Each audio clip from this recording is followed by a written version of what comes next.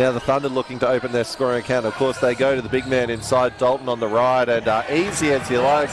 Tomo's beat any home game this year where the first play of the game to the early 2-0 lead falls in the hands of Bruce as he feeds Dalton again down low, this time working on Dwam, and again, 2 easy points to his tally.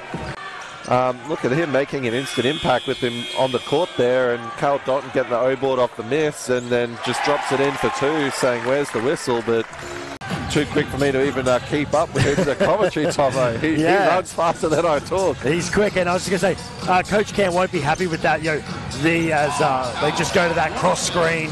Count in the second half, they swing the ball around the perimeter. Tommy Howard driving, looking to finish on the left. Front rim no good, but then Callum Dalton, O-board, put back. Lead it now a half a dozen for the Thunder. They're going to feed Dalton, spinning, driving, looking to finish on the left, and does. Because I think, the Thunder, if that's their matchup, are going to have a chip on their shoulder, right? As Sean Bruce is short on that one, but you could maybe give him the assist there. The narrow win against Rockhampton only a few weeks ago is Dalton inside, easy 2 more points. I dare say we're going to get a timeout on the floor, and his passes are usually so pinpointed on a string, but just as a triplet there. And then Callum Dalton, O-board, done. Perfect position there.